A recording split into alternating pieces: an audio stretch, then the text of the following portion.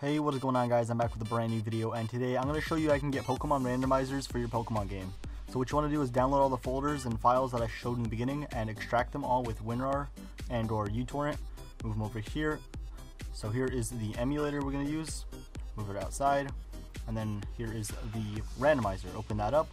It should open up a nice large window. There we go. And you want to go ahead and find the ROM on your computer and then just press open ROM, find it on your computer. I have Pokemon Black here, and this is where you can randomize every aspect of the game. Random Pokemon trainers, random moves, random starters, basically anything you want can be randomized. Well, not everything, the game still has to function, but you know what I mean.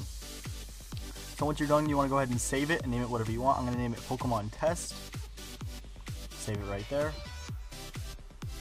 And once it's saved, press yes, OK, and then done. And then go ahead and open up the Pokemon in your emulator. I use Pokemon Black because it's the fastest game that gives you a starter. So as you can see, once the game loads and the dialogue passes by, I will walk up towards the present and we will see the game get randomized. Press A, and here's the mystery box. What's inside? No one knows because it's randomized.